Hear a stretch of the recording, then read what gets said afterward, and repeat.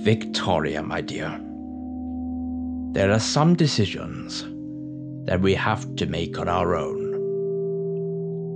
All the advice in the world shouldn't make any difference to them, because they are our decisions. They affect us.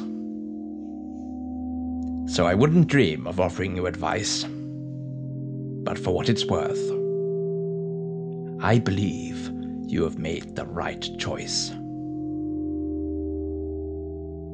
If you stayed with us, I could never promise that Jamie and I could get you home. And anyway, what sort of home would you have? We've spoken before about how we miss our families. But I should tell you that I owe your father a lot. I owe him my life. And just as important, I owe him the time that I've spent with you. I know it hasn't always been easy. Jamie can be quite tiresome, can't he?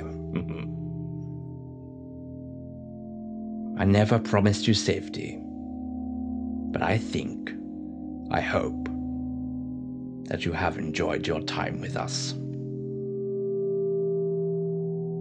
The places we've been, the times we've visited, the people we've met. There's been danger, but there's been excitement too. Our lives are so different to everybody else's. No one in the universe could have done the things you have done. Travel really does broaden the mind, you know. I shall miss you, Victoria. I hope that you will miss me too. But times change, as I know better than most. It is time for you to start a new chapter in the book of your life. And with Maggie and Frank Harris to look after you, I am sure that chapter will be a good one. Perhaps we shall meet again. I hope so. But until that time, be assured that you will sleep in my memory, just as I hope that I shall sleep in yours.